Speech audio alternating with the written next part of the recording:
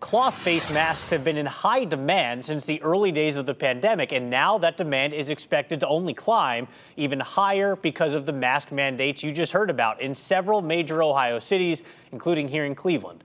A Cleveland clothing shop has been working to meet that need now for several weeks. And Jay Jarvis is live in Cleveland. And Jay, they've recently expanded their mask line, even including some dolls along the way, too. Yeah, that's right, Kevin. The Yellowcake Shop even has face coverings for your dolls.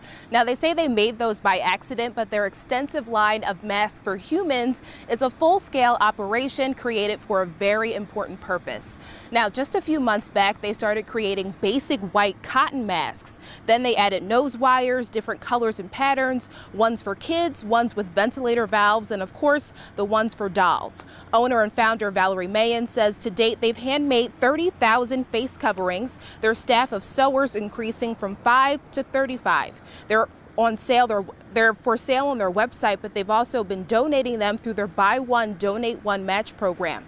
When someone buys a face covering on their website, Yellowcake then donates one to an organization or person in need.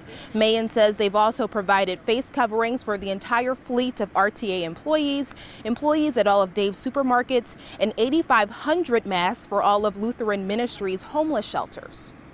Our motivation is really just to do our part. You know, when we first started making the masks, initially we were just going to make 500 just to donate, and we were going to use our own funding, but Clevelanders really wanted to get behind us, and everyone kind of, I think, wanted to do their part to support how they could and where they could. So yeah, we ended up making way more than we anticipated. Now, Yellowcake also has a face mask vending machine set up inside the LGBT Community Center of Greater Cleveland. They're also looking into partnering with the airport to get some PPE vending machines in there as well. Live in Cleveland, Jay Jarvis, News 5.